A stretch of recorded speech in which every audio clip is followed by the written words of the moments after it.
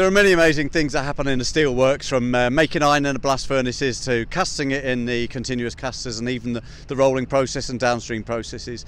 But there's always amazing things going on behind the scenes or unseen.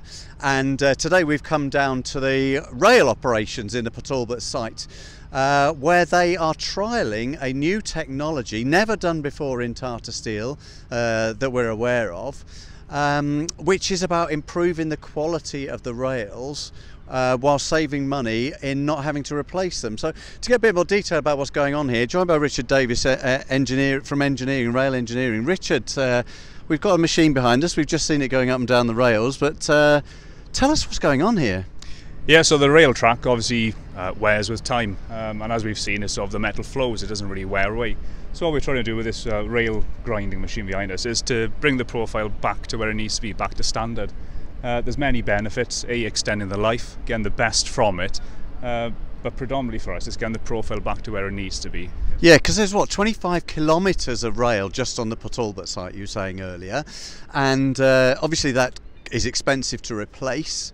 And you were telling me the size of some of these costs, and the option is, instead of replacing it, is to reprofile it. Would that be a fair description? That's it, yeah. So it's worn to a certain point where we need to take some kind of action. In the past we may have just replaced the rail at great cost. It's £1,500 per 60-foot length. And this machine, we're trying to, a little bit of a proof of concept really, see how far we can get, how many metres in per day. We're trying to achieve 800 metres to 1,000, and that will save us in the region of £140,000 on just by not replacing rail at an outlay of £4,500 per shift. So wow, that is quite an impressive figure, isn't it? It's quite an impressive saving. Now that machine behind us, it looks fairly straightforward, but you're telling me that's £1 million worth of kit.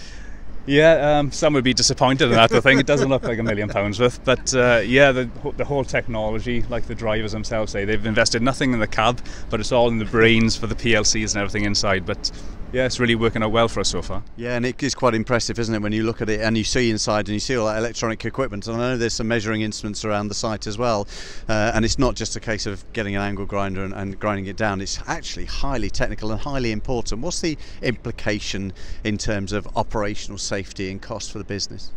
So if we get it wrong, you could be left with rail defects, which could lead to fractures, which is something we don't want. Obviously what we're trying to do is combine the ultrasonic scanning, which we have Sperry, another outside company, in, align them to the requirements of what we can do with the rail grinding. So we've got a really good preventative maintenance plan in place now going forward. So the proof of concept, as I mentioned, with the grinding is working out great so far, and we're hopefully going to extend on that. So it's a first here. We're trialling it here over, as you said, about 800 metres to see how it goes and whether it works okay. But another first for our site, and I'm going to bring in a colleague of yours, Enyo. Another first is having a rail engineering graduate. Enyo, welcome to the business. I know you've been here a few months. How's it going? Yeah, doing good. Thank you very much. And what have you been working on since you've been here, and kind of what's your background and what are you looking forward to contributing? So yeah, I graduated my Master's Advanced Engineering Management in the University of Birmingham. Originally I did civil engineering in Swansea University. So yeah, graduated in December and joined the team in March, and I've been here for 4 months now, and I've just been gaining experience with the boys on track Tata. Obviously I don't have a rail background, but it's really good getting some knowledge from the Tata people, and especially contractors. You know, at the moment we've just got Harsco Rail our first time, and as well as Sperry, they test non-destructive testing on site, and then at the moment we've got SCP Rail who do our switch SNCs, which are switches and turnouts. But yeah, that's what I've been doing so far. Yeah, and Richard, just coming back to you briefly, you know, it's a big old task you've got here. How important is it to bring youngsters through like Enyo to help with this amazing network we've got on our site? Oh, definitely. You've got to pass the knowledge and sort of skills and experiences on. So it's really good that we've had sort of approval from the business to recruit a graduate, which is really positive for the future. But yeah, it'll all be in his hands before long now, and we'll see what goes from there. But so if this is successful now over this sort of next few days, this rail grinding, what's the potential of this?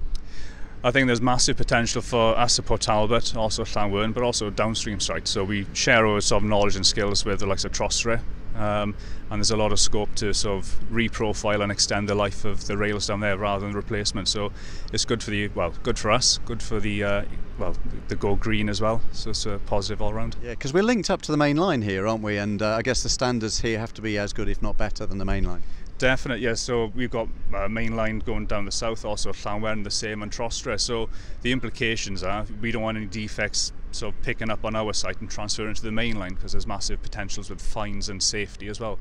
So we want to make sure our site is the best it can be. Yeah, and I know you were saying to me earlier that this is actually more complex than the external rail network, because they have long lengths of rail without much going on, and it seems every 100 or so yards here we've got some sort of crossover or joint or whatever. How complex does it get? It's by far the most complicated you'll see for throughout the UK, I believe. So we have circa, as we mentioned, over 25 kilometres of track. Within that, we have over 205 turnouts. So that works out an average of 8.5 turnouts per kilometres of track. And you align that to Network Rail, they have 1 for 1. Yeah. So yeah, really sort of the high risk part we got far too many of, but that's why we've got all the contractor support to really make sure our standards are where they need to be. Yeah, it's a brilliant piece of work, and I know it doesn't look much to look at it, but I've seen inside the cab, we've seen the technology that goes on behind it, and the level of detail for the profiling of the rail, which is critically important for all of the logistics on site, is quite something to behold. And good luck for the trial. Hope it goes well to you, and we look forward to seeing it rolling out across the site. Oh, thanks very much for that, Tim. Thank you.